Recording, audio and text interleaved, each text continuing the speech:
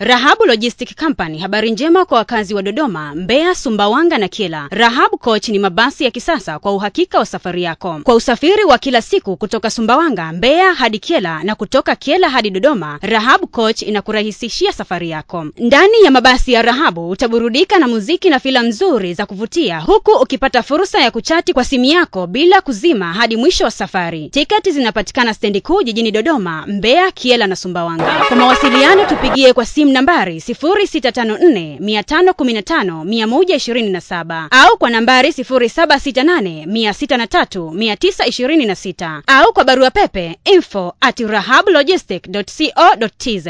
Mtazamaji, bado tunaangazia wilaya ya Tunduru. Wilaya hii kama zilivyo wilaya zingine hapa nchini, kuna mila na desturi za wenyeji waishio maeneo haya. Wakazi wa asili wa mji huu ni kabila la Wahyao, ingawa pia wapo Wamakua, Wamwera na makabila mengine wahamiaji. Wahyao, Wamwera na Wamakua wanashabihiana kilahaja na baadhi ya matamshi yanafanana maana yake. Ngoma na nyimbo zinazoimbwa katika sherehe za jando na unyago ni zile zinazoimbwa na Wahyao, Wamakua na Wamwera.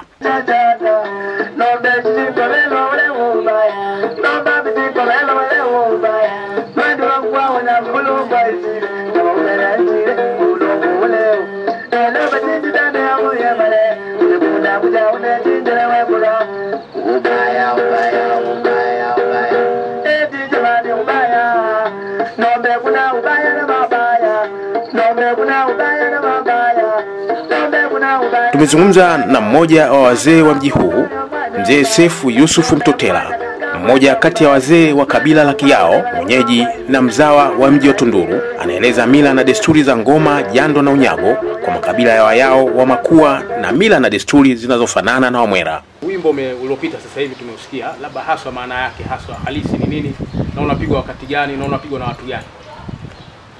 Huu wimbo ulikuwa unapigwa kipindi kile cha jando na unsondo, wakati wanatolea wale vimwali kwenda nje likichomwa jando lile. Kuna siku inakuwa siku mzima ya kuwatunza wale watoto, kwamba walikuwa polini wamerudi salama. Sasa furaha wazazi ndio walikuwa wanaalika ngoma kama hizi. Sasa hapo iwe jando, iwe msondo, iwe litio, wanaalikwa watu kama.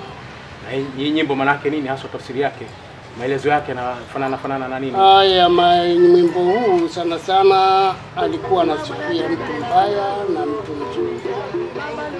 Ndio maana ulikuwa unasikia ubaya kwamba ubaya haufai, haujengi, unabomoa. Ndio alikuwa anamtambua huyo mtu mbaya, ndio lengo katika kwanza kunani kuhimizana maadili, kuonya na kuburudisha. Lakini kuonya na kuburudisha. Okay, labda wimbo huu unaimbwa na watu wa kabila la Wahyao. Huu umechanganyika kidogo. Unapatikana kwa Wahyao na kwa Makua. Naimba Wahyao kabila zote mbili, huu unapatikana kwa Wahyao, unapatikana kwa Makua. Wamakua na Wahyao wanaingiliana kidogo sana. Lafudhi lahaja sana. Kabila gani na makabila gani ambao lafudhi lahaja vinaingiliana? Ni kabila ziko tatu. Kuna hawa Wamakua na Wamwera. Mwera ni kubwa zaidi, sababu Mwera na Mliao ni watani wa jadi tangu enzi na enzi. Wametoka wote ng'ambo huko kuja Tunduru, yuko Nachingwea hapa, Mliao yuko hapa. Hawa watu wanataniana sana na umepita mpaka utani ni kama ndugu. Tuna kabila zaidi ya 5. Hao ndio wenyeji wa Tunduru. Utani Mataka yeye yuko kuna Kawale ambako saa hizi kunaitwa Kidodoma. Ana miji miwili, na Mpungu na Nakawale yenyewe ambayo saa hizi inaitwa Kidodoma. Lakini akija mjini huko, akitoka huko Nakawale kuja mjini, kuna Mandingo, kuna Mkwanda, kuna Mzee Kalanje, kuna Mwenye Kadewele, kuna Nakayaya, hiyo ndio mitaa ya mjini Tunduru hapa. Kwa Ausilinda, hiyo ndio mitaa. Ukija Tunduru mitaa hiyo utaikuta hao ndio walikuwa na mamwenye wadogo, hao ndio mamwenye wadogo wadogo, ukiacha sultani mwenyewe Mataka.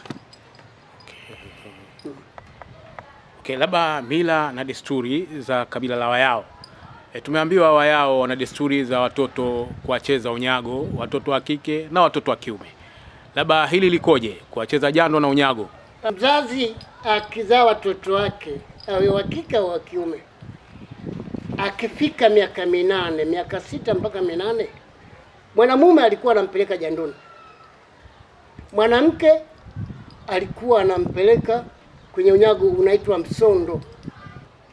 Lakini hawa wanaume wakiwa kule wanafundisha maadili kwamba utapotoka huku jandoni, ukifika nyumbani, jinsi ya kuishi na wazazi wako. Ukimwona mtu yote aliyekupita makamu ana kifurushi mkononi, au anaelekea hapo nyumbani kwako, au anakuuliza njia, lazima umpokee, umkaribishe na kumpokea ule mzigo. Kama anaelekea hapo kwako, umpokee, unaweka ndani. Hayo ndio maadili ambayo vijana walikuwa wanafundishwa kwa wanaume. Lakini pia kwa wanawake kwenye msondo huko, tofauti wanavyoongea watu kwamba wanafundishwa malaya na nini. No, haikuwa hiyo. Ilikuwa mantiki yake, yule mtoto akaenda kule kwenye jando, anamwambia sasa wewe huu ukubwa huko, ukitoka hapa watu wengi vijana watakutamani na nini. Hapana, usifanye hivyo. Ukiwa unacheza ovyo na wanaume, basi utapata mimba ambayo haina baba. Wewe ni kutulia, mwanamume akuone aje kuuliza posa, na inapendeza atapokukuta na bikira yako. Ukiwa na bikira pale ndoa, wazazi ndio wanapiga vigelegele, wanafurahi. Hiyo ndio maadili kwenye msondo huko alikuwa anafundishwa, kwamba wakirudi huko baada ya kumaliza msondo wametoka, wawe na heshima ya wazazi wao na majirani na hata wapita njia. Na ndio hivyo, akaenda kutembea huko, anaporudi kwa mzazi wake lazima apige hodi, ndio anafungua. Sijifungulie kama chumba ni ya kwake, ile ni ya mama yake, pengine amekaa vibaya, sijui amepumzika mzazi wake. Hayo ndio maadili, lengo la kuwapeleka wale watoto kwenye msondo au kwenye jando. Walikuwa wanafundishwa maadili.